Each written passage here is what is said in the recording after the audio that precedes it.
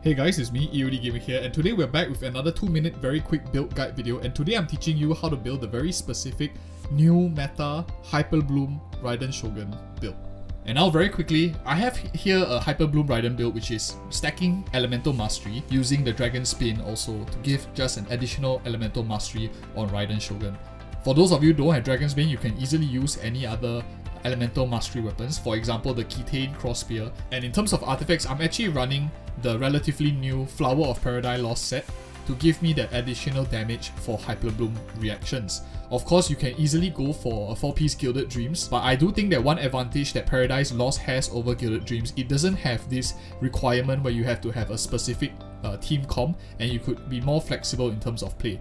Testing has been done, which I've done for Cookie and Toma already, and it shows that Flower of Paradise Lost still outperforms Gilded Dreams in general. So I just farm just the main stat of Elemental Mastery, Elemental Mastery, Elemental Mastery, and the Feather and Flower is just looking for Elemental Mastery sets as well and completing the 4-piece bonus. And as for team comps, I do like characters like Barbara or Kokomi as well as Yelan or Xingqiu for the Hydro slots. I prefer generally to run 2 Hydro units to give that uptime on the Hydro application. Generally, I like to fill in this slot to give myself a little bit more damage from Yelan's off-field support as well as healing from Kokomi, given that currently we don't have any Dendro healer. But once we do have Dendro healers that come out in future, this variation could change quite significantly. You can run Nahida if you wanted to, or you could also run Dendro MC Kole. Both works really well as long as you have good amounts of Dendro application to supplement the Bloom Seed generation with Hydro.